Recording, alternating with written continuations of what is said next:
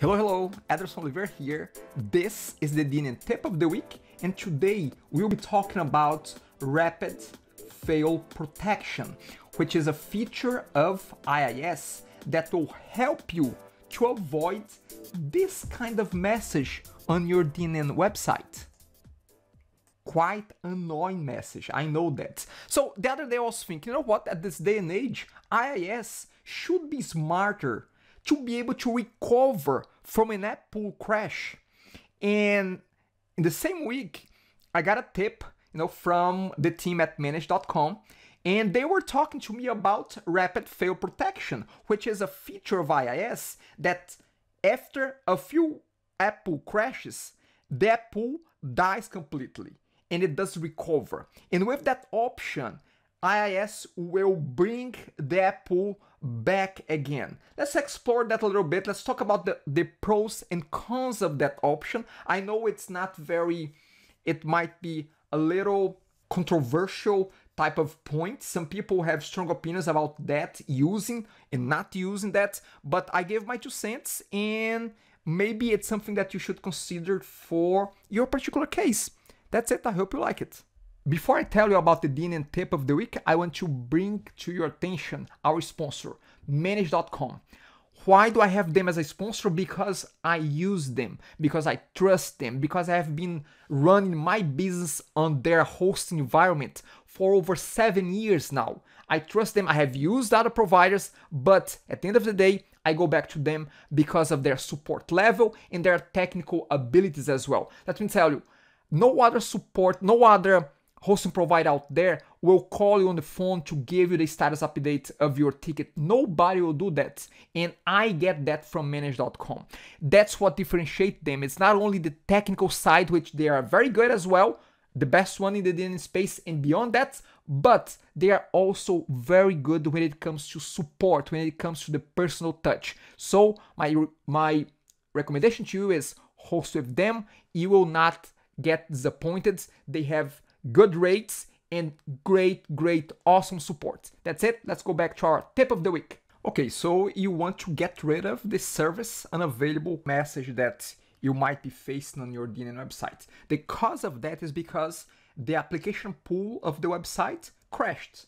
So let's have a look at IIS. And I'm assuming here that you would have access to IIS, maybe on a local machine, but if this is a live site, most likely you are doing a remote connection to the website, so to the server, so you'd be able to access IIS from the server. So here's my local IIS. The reason why my site has crashed is because the app pool, see, application pools right here on IIS, this one, which is the app pool of the website, it stopped.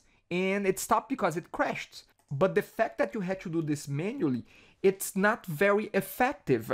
You may have the site down for minutes, for hours, if you didn't realize that the app pool has crashed. So again, how can you avoid that? Or at least how can you minimize that?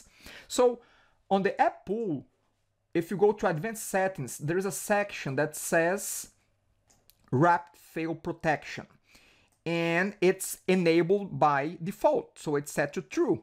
Now, the first thing that you may want to consider is to change these numbers here, failure interval in minutes, 5 minutes, maximum number of failures, 5. So what this means is that within the time frame of 5 minutes, if there are at least 5 fails, 5 crashes of the app pool, it will no longer recover automatically. So what I would recommend here to get started is maybe you want to decrease this number by 1 minute. So what this will do is that instead of being in a 5 minutes interval to have 5 crashes maximum, now it should be 1 minute. So if within 1 minute you have 5 crashes, then bring it down, shut down the app pool. That's one thing that you could try, to do. Now, the other thing that you could do is you could just disable rapid fail protection completely.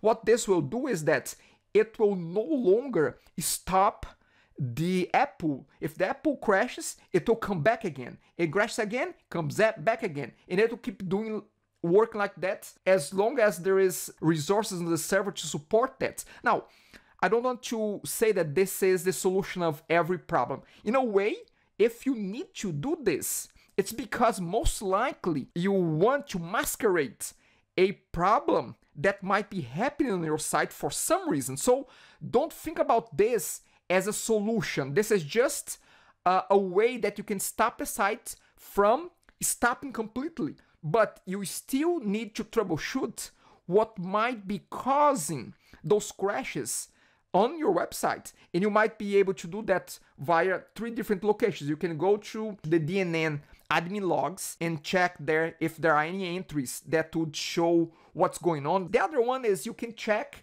the log4net files on your DNN site, and I have a link to a video where I explain where those are on DNN. The third one is, if you have access to the server, you can log into Windows there.